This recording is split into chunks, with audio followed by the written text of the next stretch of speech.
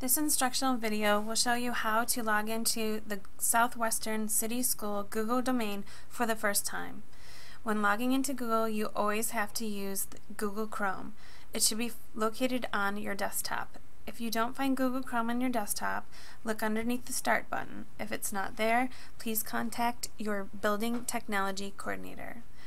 Click on Google Chrome, and in the first window that appears, you should see the Southwestern City Schools login, and you need to put in your username.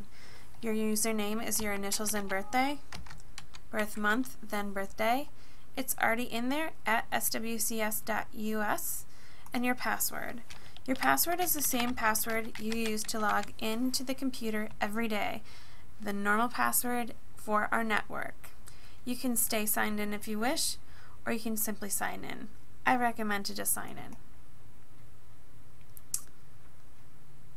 Once your account opens, you'll see your initials and birthday loading, and in the top right hand corner you should see your initials and birthday again right here.